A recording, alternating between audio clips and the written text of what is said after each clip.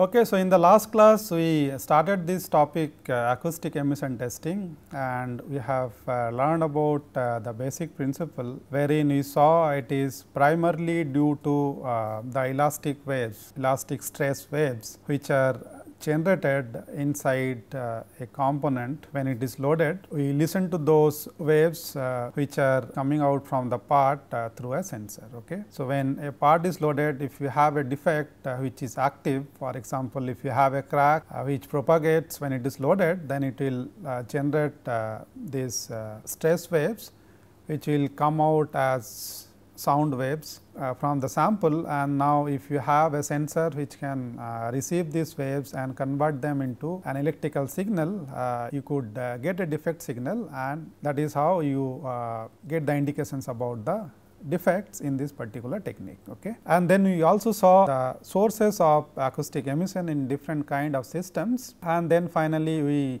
learned about the typical nature and characteristics of acoustic emission. Okay. So, in today's class, we are going to see what are these source parameters, what kind of system you have, and how it is used to do NDT. Okay. So, let us first take an example of a source in a given system, and then see what are those parameters which control the emission events in a particular system. For a particular kind of defect. Okay.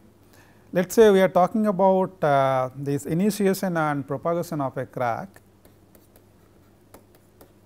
So, this is one of the major sources of acoustic emission, as we have seen in the last class.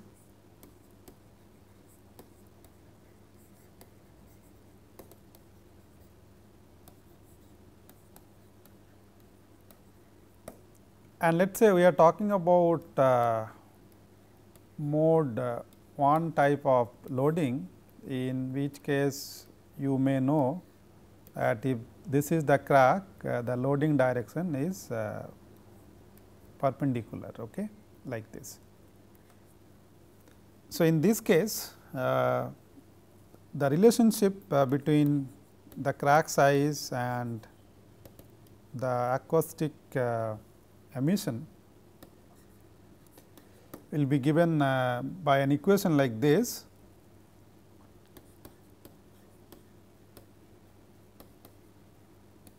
So, let us say this is the stress sigma,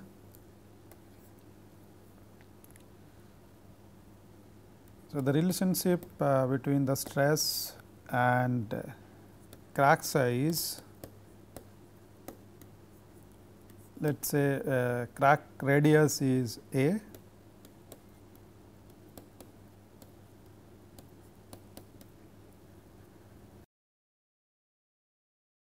and the detectable A signal. The relationship between these three parameters will be given by this equation.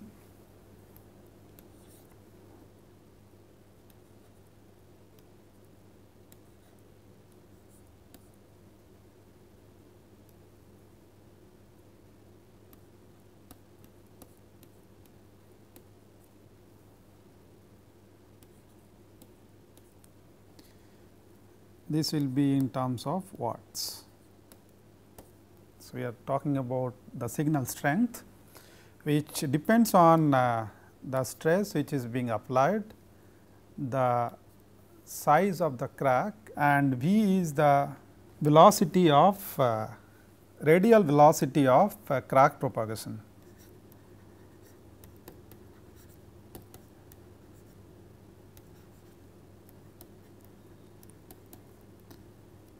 So, if you remember, I had said before that the crack has to propagate in order to generate acoustic emission events. So, this is the V is the radial velocity of crack propagation, and on the right hand side you have two parameters. One is H, which is the distance between the source and the receiver,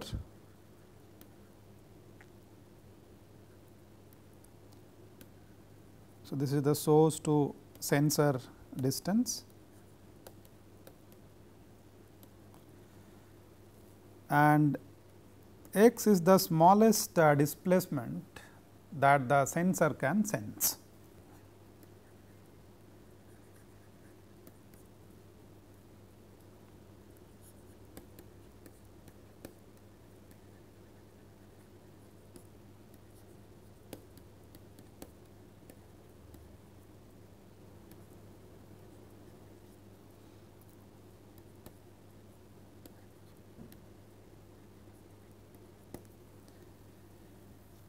Okay, so, these are the different parameters which control acoustic emission from crack propagation.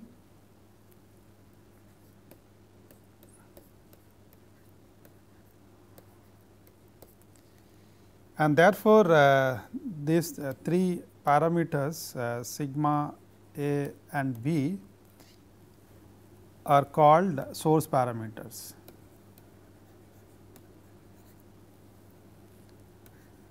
For an acoustic emission event coming out due to initiation and propagation of cracks.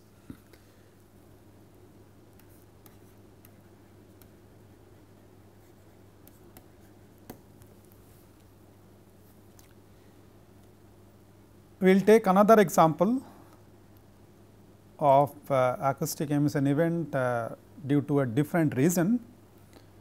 So, let us talk about a metallic system, and let us say it is a system in which you have a phase transformation. Okay.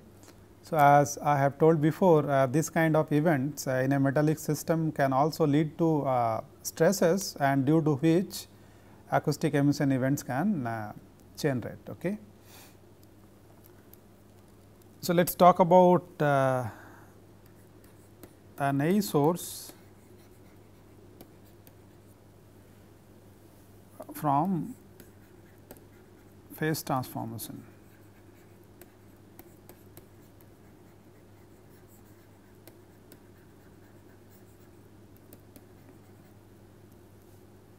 You might have heard of martensite in steels. So, it transforms from a high temperature phase called austenite. Okay. When you heat it and then quench it fast in liquid like water, then that high temperature phase transforms to martensite. Okay. And these two phases are very different from each other in terms of their structure and properties. And since they have different kind of structures, the volume of the parent phase and the transformed phase are different, and due to that some stresses can be generated which may lead to acoustic emission. Okay. So, that is how it happens in this case. So, let us say we are talking about this particular transformation, austenite to martensite.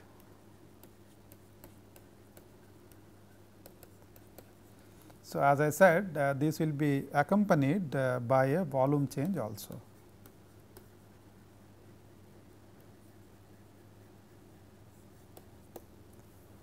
Okay. So, the stress due to this volume change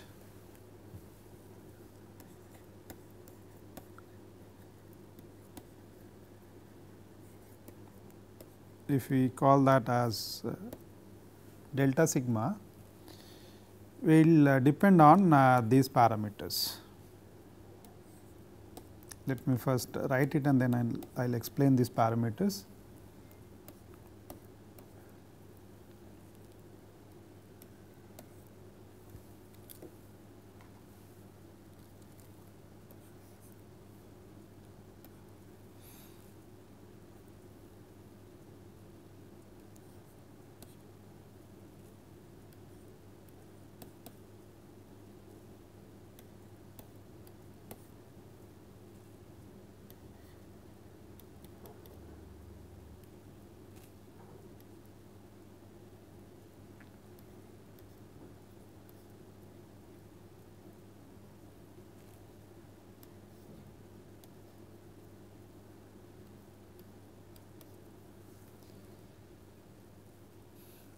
So, in this case I is an identity matrix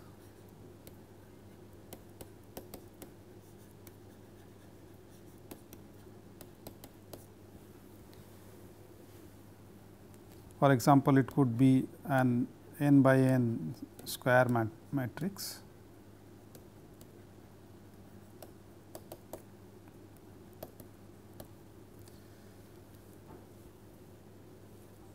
C is the stiffness tensor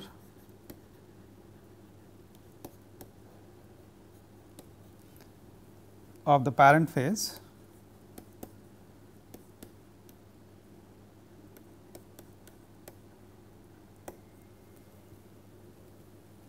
and therefore, C plus delta C is the stiffness tensor of the product phase. That means, delta C is the change in that stiffness due to this phase transformation from one material to another material. Beta star, this is a parameter known as unconstrained shape change.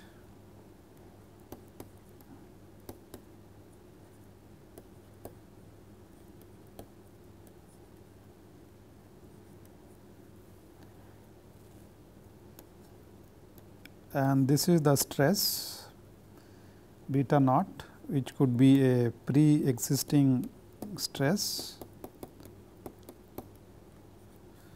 or could be residual strain. Okay.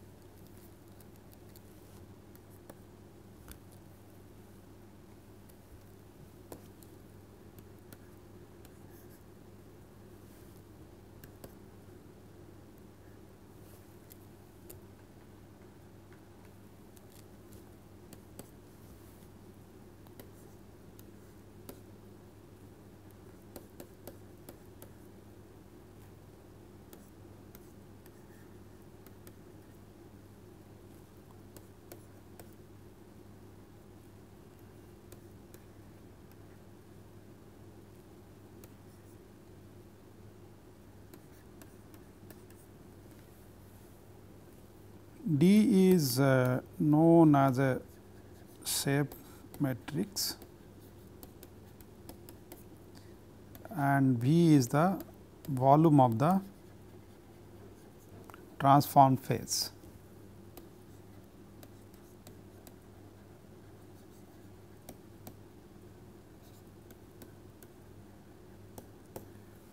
Okay, so these are the different parameters which control the acoustic emission from an event like phase transformation. Let us simplify a bit so that we can get a direct correlation between the stress which is developed due to it and the parameters related to the phase transformation. So, if you say that the change in the stiffness delta C is much lower than C and there is no residual strain, that means beta naught is 0,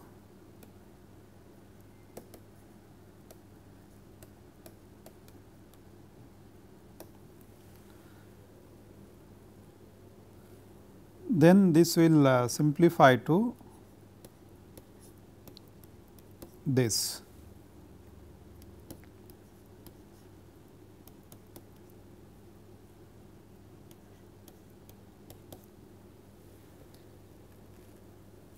Okay. So, here you can see the change in the stress which is directly related to the intensity of the acoustic emissions which will come out due to this phase transformation event. This is directly proportional to the shape change which is this. So, it depends on the shape change, because that is what is going to introduce the stress when it will try and accommodate this change. Okay. And it also depends on the volume of the transform phase.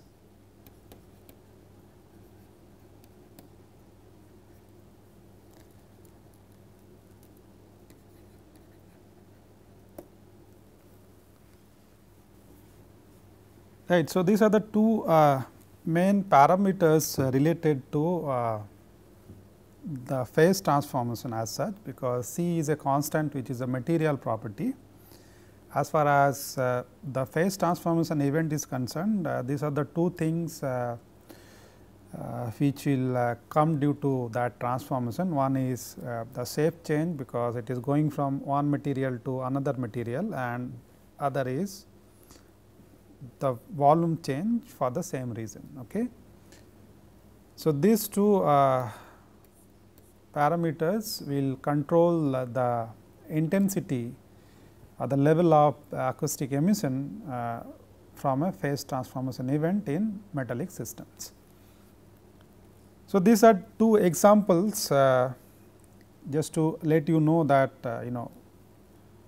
what kind of event can lead to what kind of acoustic emission intensity, and what are those parameters which will control that intensity.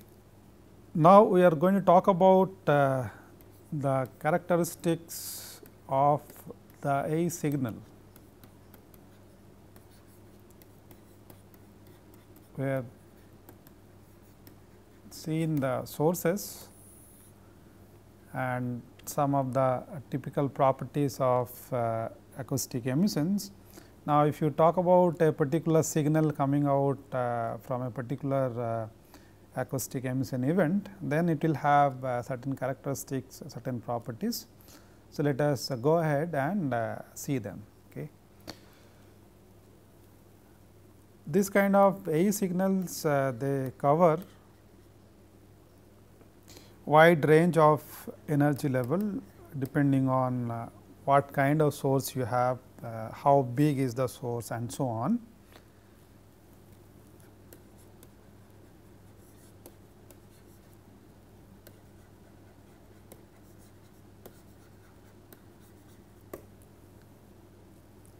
And frequencies. So, it could have different frequencies also, because these are coming out like sound waves. So, they will have different frequencies depending on the source.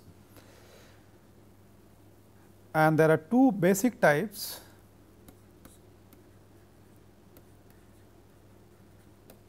So, this can be classified into two types. One is known as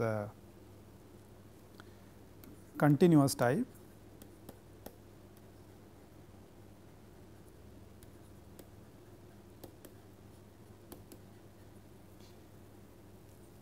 So, these are the signals which are sustained signal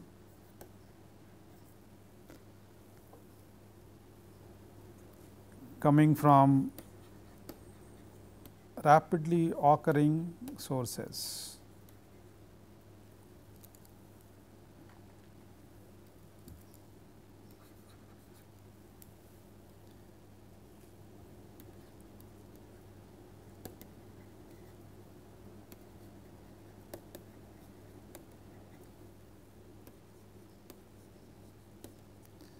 And second type is burst type.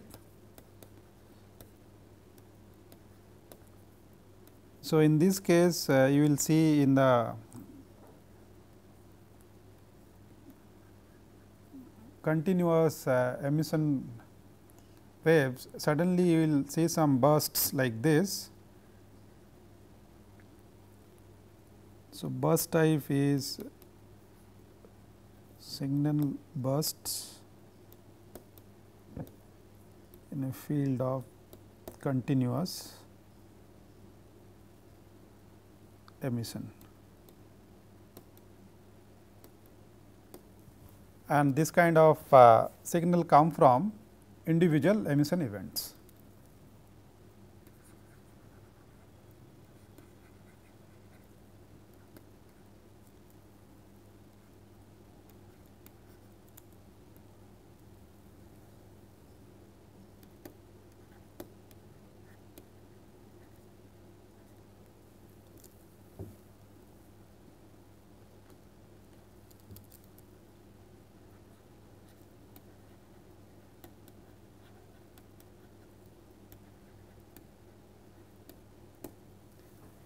Okay, so these are the two types of signals depending on what kind of source you have.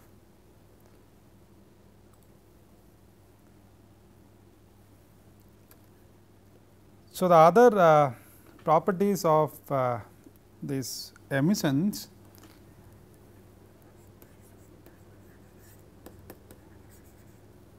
the radiation pattern is same as ultrasonic waves,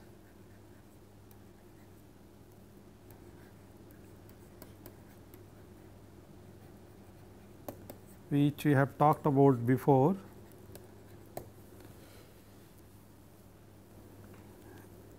And they radiate energy in all direction.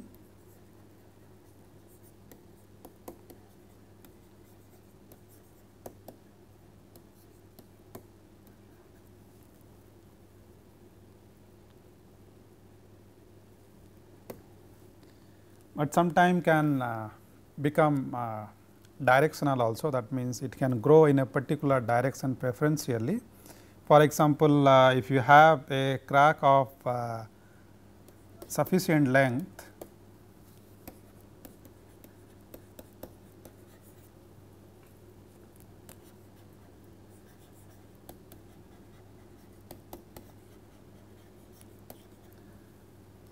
it can become directional.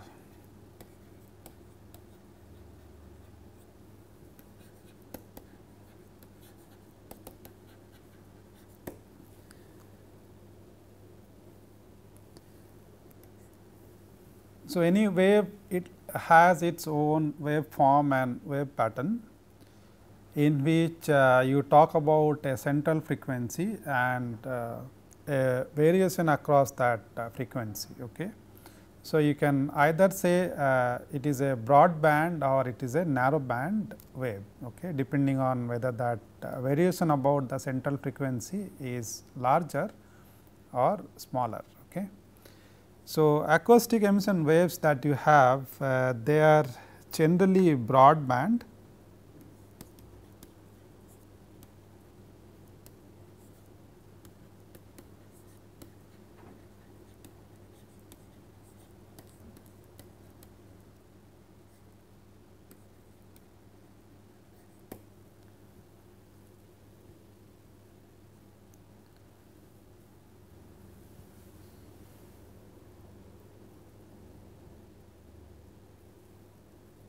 and the received frequencies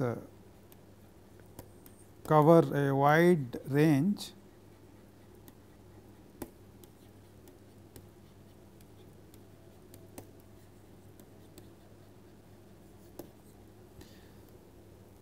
from audible to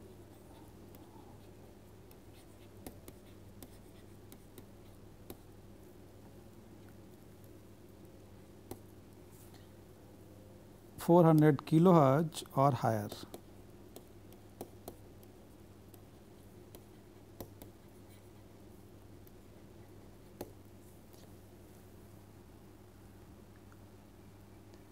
Okay, so this was about the signal properties or the characteristics of the signal coming out from acoustic emission events. Okay.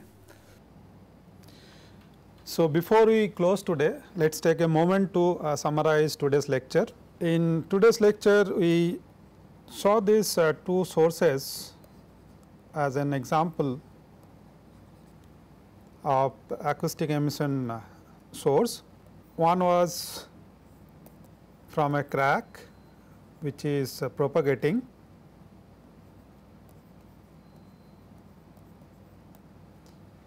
and in this case we learned about these source parameters with regard to a propagating crack,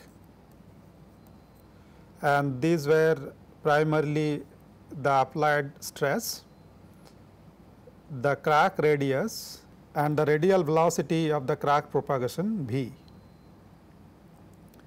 And the other source that we talked about was from a phase transformation event in a metallic system.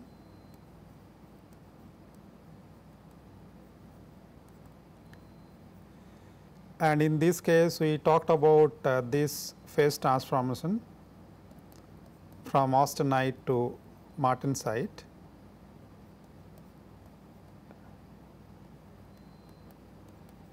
And we saw in that case, due to a change in the volume and the shape, when you transform austenite to martensite, due to that change there is some stress which is developed inside the material, and due to that you have acoustic emissions. Then we talked about the type of signals, type of acoustic emission signals, and in this we saw that there are two types of signals. One is continuous, and the other one is burst type.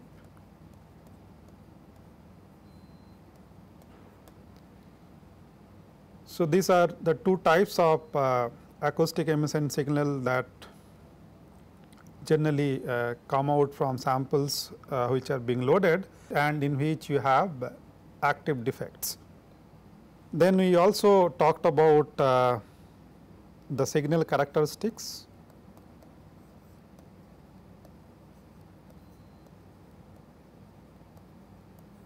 of acoustic emission signal,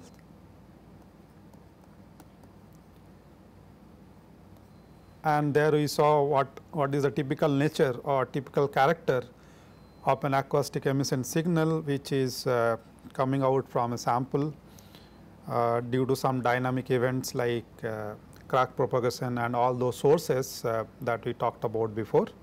And with that we come to the end of this class today. So, this is all I will have for today, and the rest of the things that we have for this particular technique we are going to discuss in the next class. So, for today I will stop here. Thank you for your attention.